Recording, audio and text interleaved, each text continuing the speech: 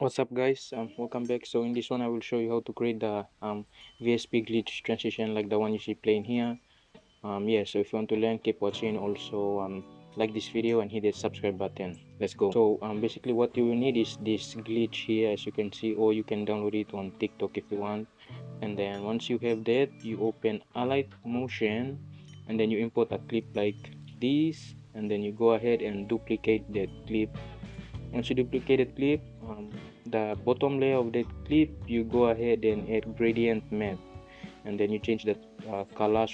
The color one will be white, color 2 is black, something like this, and then that's the top one, that's the bottom one. And then you go ahead, this bit mark at the end here is where the bit drops. That's where you will transition to a different clip or a different photo. But you will just near it, you will add another bit mark, and then you will go ahead and add the glitch.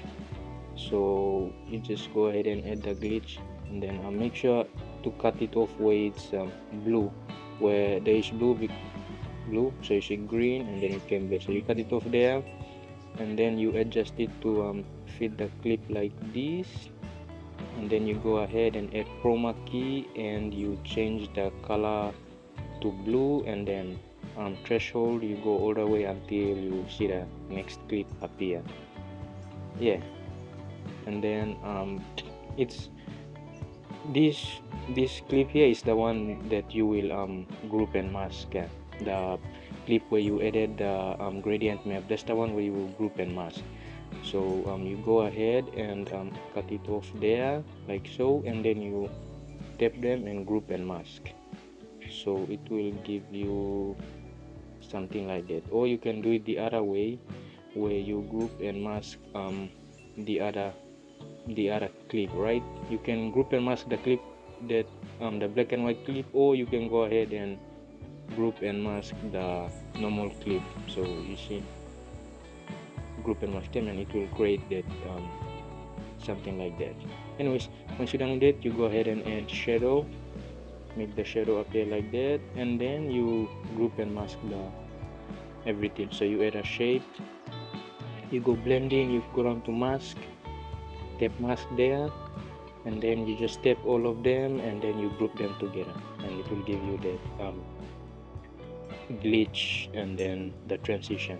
Then you go ahead and add your bounce. Once you add your bounce finish, you come to that keyframe that you bitmark that you added in the middle, and then you add a keyframe there, and then towards the end you can zoom in or zoom out, whichever way you like it. And then you can just go and add a graph, something like this, to create that fake zoom in, and then it will zoom out and go. Yeah, so that's basically how you create this transition here. Right now I'll just add tiles and motion blur, and then yeah, so you can see if I add if I create a zoom in here, then you will see that once it disable overshoot and then create a zoom, so you see it will zoom in and then fake zoom and then zoom out. So you just copy that layer, paste like this, and then you can see that that's how the glitch transition, the VSP glitch transition is created. Anyways, guys, if you enjoyed this video, hit that like button, also subscribe, and cheers. See you in the next one. Bye.